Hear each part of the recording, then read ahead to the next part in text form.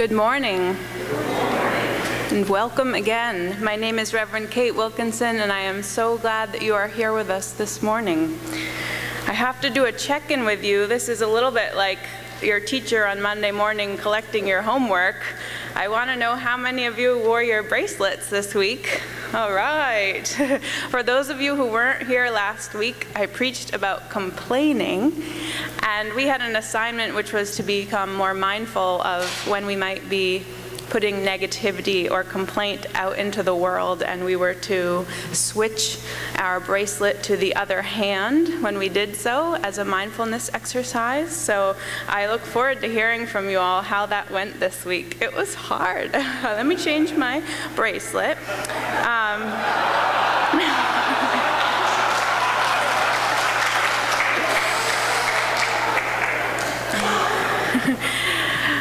And I have another one, so I might as well just change it back. That I see some colleagues here, so I know they can confirm that this is really a legitimate bad dream that ministers have, that on a Sunday morning something happens with your computer and you aren't able to print your sermon. And so there's something funky happening with my computer today. I'm not preaching from my laptop because I'm one of those hip, cool millennial preachers. I'm not actually hip or cool at all. I'm terrified, but we'll see how it goes. And thanks for your patience. As this morning's prayer, I offer a poem by one of my favorite poets, Wendell Berry. Wendell Berry is an American novelist, poet, environmental activist, cultural critic, and farmer. He taught for many years at the University of Kentucky, but eventually resigned in favor of full-time farming on the Kentucky land that had been settled by his forebears in the early 19th century. He uses horses to work his land and employs organic methods of fertilization and pest control. He has a lot to say about corporate farming and other practices that he believes are ruining this country. But he also has a lot to say about poetry, about spirit, about connection, and about prayer. After this, our spoken prayer, we will sit together in silence, and then the choir will sing one of Berry's poems that was turned into a hymn in our hymnal, Singing the Living Tradition. How to be a poet. Make a place to sit down. Sit down. Be quiet. You must depend upon affection, reading, knowledge, skill, more of each than you have. Inspiration, work, growing older, patience. For patience joins time to eternity. Any readers who like your poems, doubt their judgment. Breathe with unconditional breath the unconditioned air. Shun electric wire. Communicate slowly. Live a three-dimensioned life. Stay away from screens. Sorry, Wendell. Stay away from anything that obscures the place it is in. There are no unsacred places. There are only sacred places and desecrated places. Accept what comes from silence. Make the best you can of it.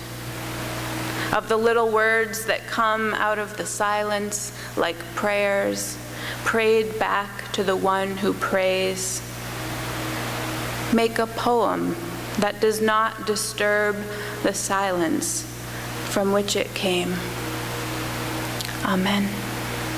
We are blessed to be a congregation full of poets, writers, and other artists. Poetry connects deeply with our spirituality, as you will see throughout the morning. From the Psalms of the Bible to ancient Sufi poetry to the Sanskrit epic, the Ramayana, poetry has always been a way for people to connect with spirit. Both writing and listening to poetry draws us closer to source.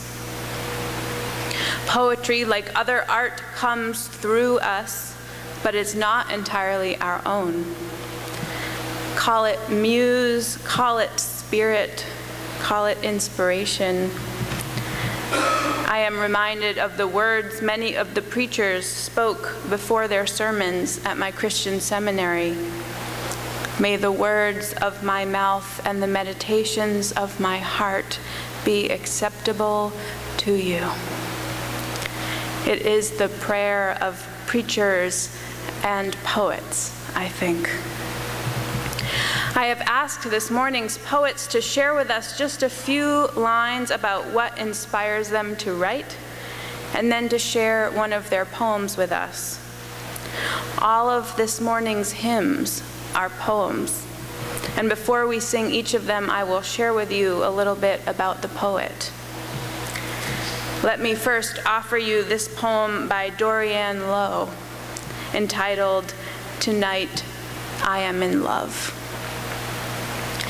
Tonight I am in love with poetry, with the good words that saved me, with the men and women who uncapped their pens and laid the ink on the blank canvas of the page. I am shameless in my love.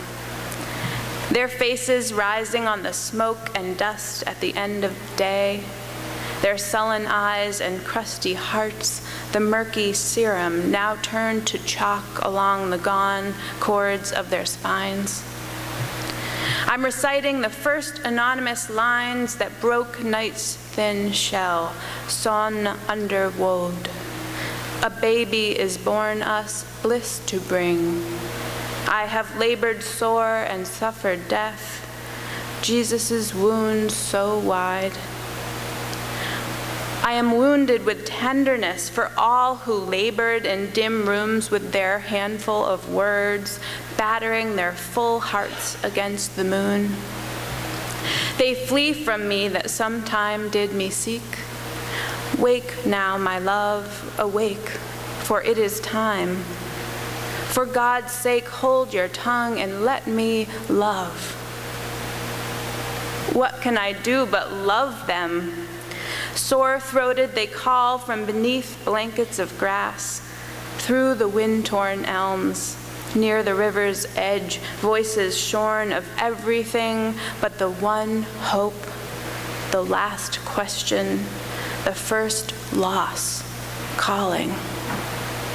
Slow, slow, fresh fount, keep time with my salt tears, when as in silks my Julia goes, calling, why do I languish thus, drooping and dull, as if I were all earth? Now they are bones, the sweet ones who once considered a cat, a nightingale, a hare, a lamb, a fly, who saw a tiger burning, who passed 5 summers and 5 long winters, passed them and saved them and gave them away in poems. They could not have known how I would love them, words fallen from their mortal fingers. When I cannot see to read or walk alone along the slough, I will hear you. I will bring the longing in your voice to rest against my old, tired heart and call you back.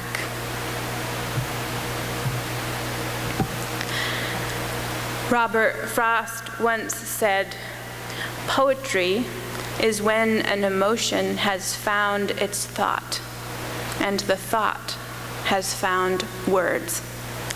With that, I turn it over to our first 2 poets, Bruce de St. Croix and Medir.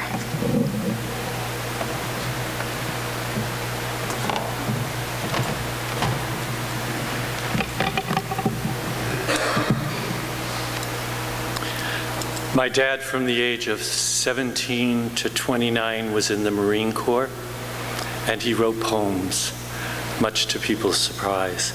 So I grew up thinking everybody wrote poems, and have since I was very young.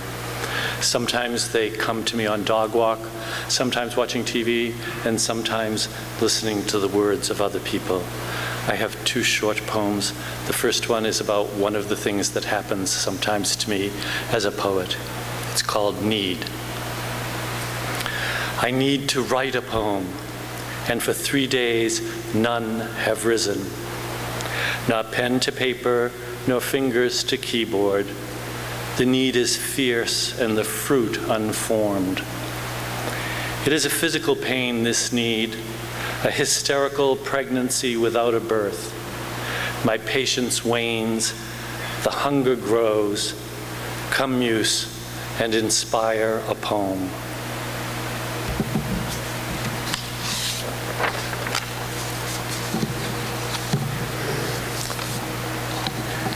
My second poem is seasonal, called Song. Come, awake, take my hand. The warmth of my touch can heal and let you forget, can help you remember. Come, embrace me. I will enfold you in light, awakening delight and pleasure that will quench your thirsty heart. Come, close dance with me in the sweet evening breezes, under the starry sky, sway, step, turn and glide. Come, lie beside me. Let me cover your body, caress you till dawn, and hold you while you dream. Sultry summer whispers in my ear, a seductive siren song singing, come, come, come, I am yours.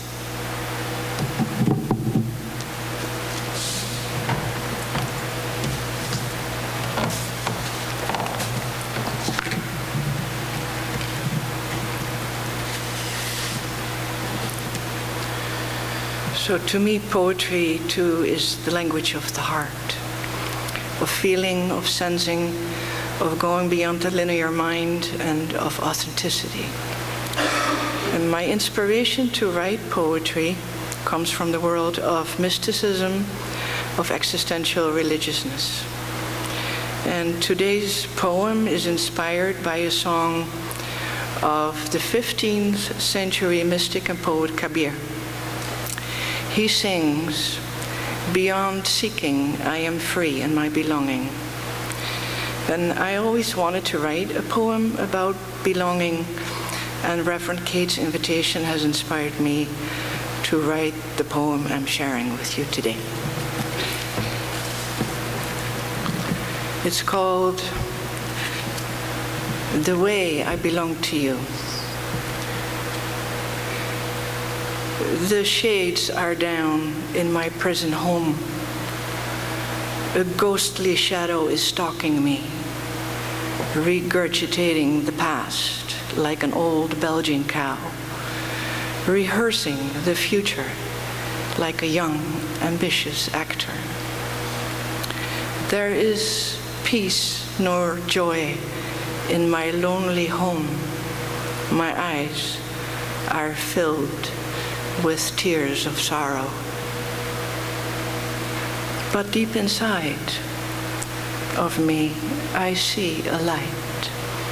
I wonder, does it know where I belong? Beloved light, please set me free from my restless mind.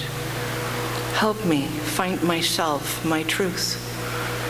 You are my guide, my master.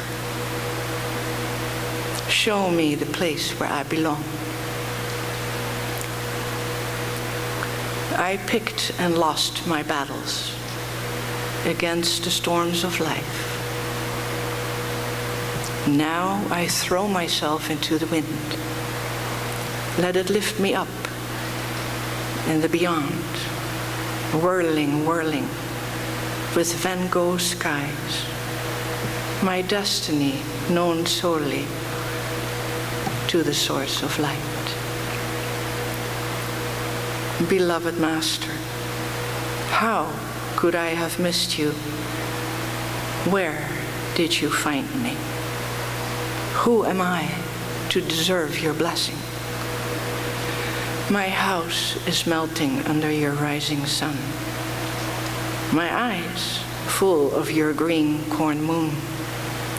I remember my belonging. Beyond hiding in my prison mind, I belong to the harmony of my heart and soul. Beyond whirling in the source of light, I belong to the stillness of a garden, where flowers share with me their silent longing to be loved and taken care of. In return, they fill me up with the nectar of peace and joy. My eyes are flowing with tears of gratitude. A garden belongs to me the way I belong to you. And Kabir sings, beyond seeking, I am free in my belonging. Perhaps you remember writing your first poem, likely an acrostic, the words carefully chosen to begin with each letter in your name. Maybe you were asked to memorize poetry as a child, and some of those lines still linger there in the cobwebbed corridors of your mind all these years later. Some of you have turned to the comfort of poetry to mend your broken hearts, or have carefully copied over someone else's poem into a love note in a gallant feat of courtship.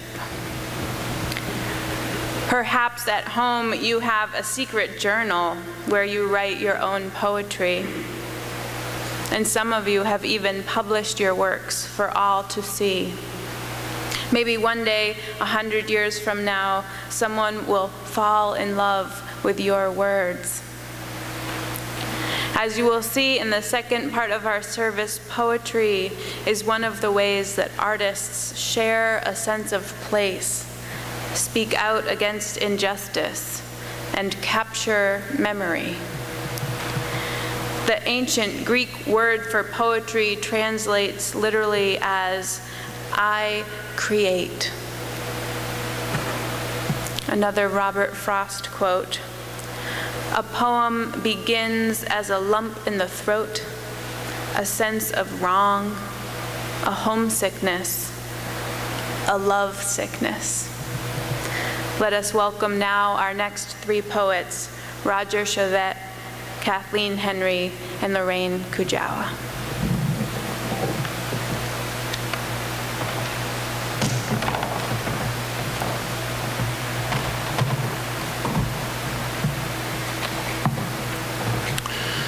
My poetry, excuse me, my poetry often comes from an unexpected moment in an intuition. Sometimes it's a single word or a line, and as I reflect on it, a poem grows. I rarely predetermine the shape of my poems. I let the intuition create the form. The poem I'm doing today, called Gentrification Never, was written May 28, 2007, a Memorial Day weekend. And I'm not sure what was happening that weekend. It seems there might have been a lot of commotion and everything going on. So it's really a call to presence. It's amazing how the times have changed and maybe it doesn't apply anymore.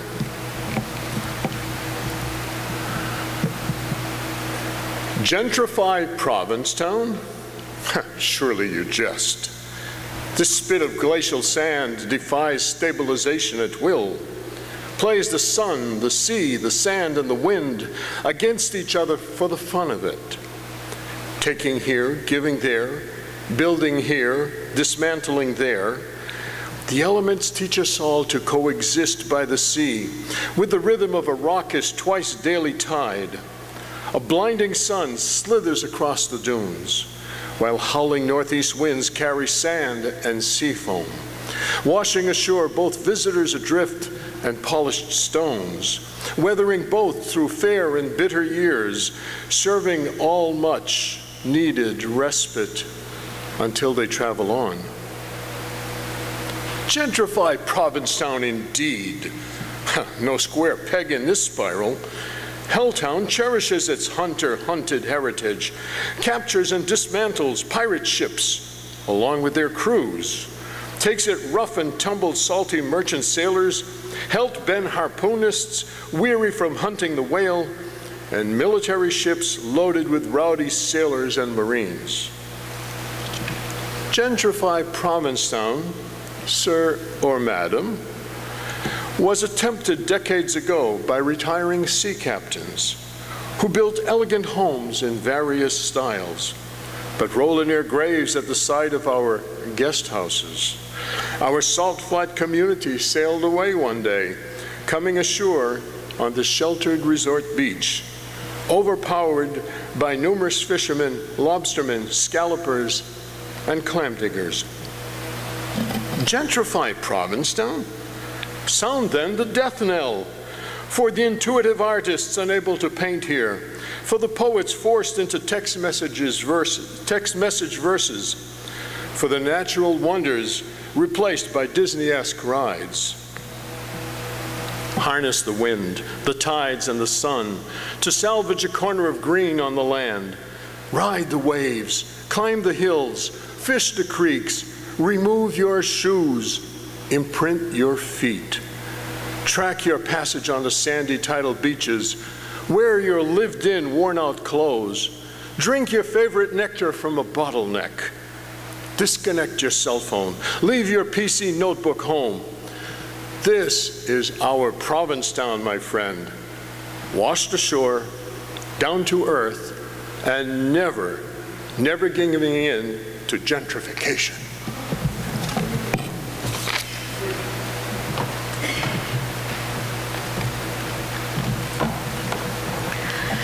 Mostly my poems come from needing to figure something out. This poem came from my horror and shame that I couldn't remember something very important. Tiananmen Square, that tiny man praying mantis-like, nose to the row of tanks as big as the house he lived in, leans forward, but slightly, no bow, no Asian bow, as if heading into a strong wind. He carries a shopping bag in each hand. He wears a hat. His stance, the shape of exhaustion, but dense, stubborn, stoic, and oppositional as granite. He has made his final choice. He will not move. Our view is through a lens at a great distance. In that gallery also hang John John's salute, the naked Vietnamese girl napalmed fleeing straight into the camera, the college student crying for help over her fallen friend. Oh, and the pistol to the temple, and Tricky Dick's victory sign, and the balcony in Memphis, and the wall toppling down. I am a viewer of an artifact through many lenses and filters and frames. I am ashamed. Not only was I never there, I do not even remember what happened to him, that man, in Tiananmen Square. Was he mowed down? Did he ever kneel, surrender? I cannot even remember what happened to the people of China. To the people of China. I want to believe my memory would matter somehow, and I have felt the shame of all that. For the ones who do remember the ending, they have their work. I who do not remember the ending, I too have mine. But I know this. The tanks, their power changes real time. The nose-to-nose, little beautiful man, his power changes imagination beyond all time.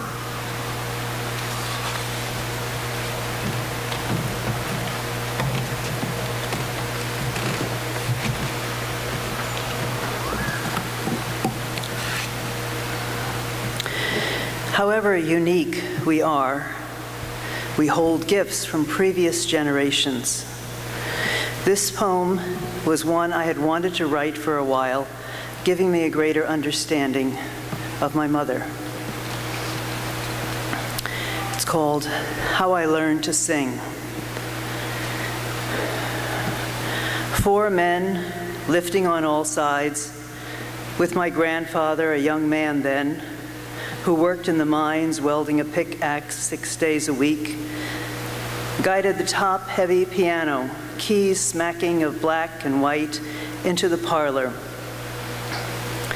My grandmother, a mother then, drying hands on her apron, her uniform that cast her as queen of the clapboard home, handmade board by board, taped together with yesterday's newspapers for warmth. Warmth emitting from a kitchen full of pies and canning, storing most goods not eaten by 8 open mouths.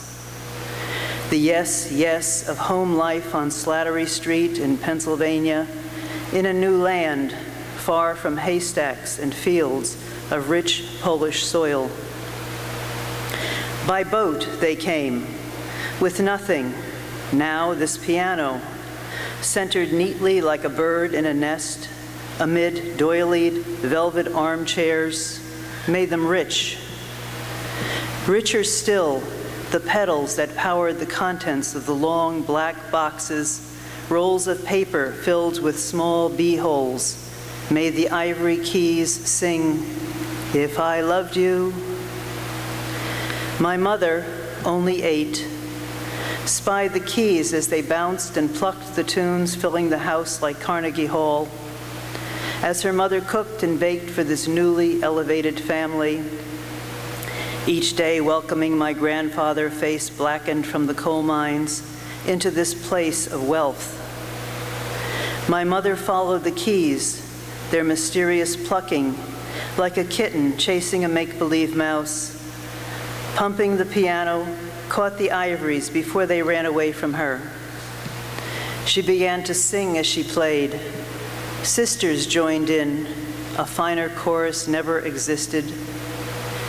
Years later, armed with her portfolio of lyrics, my mother, the star of her own musical, sang out at the kitchen sink, her throaty voice charming my brother and me as we clung to her housecoat. We 3 would all come to join in song in our Brooklyn apartment, devoid of pianos or violins or sopranos. This is how I learned to sing.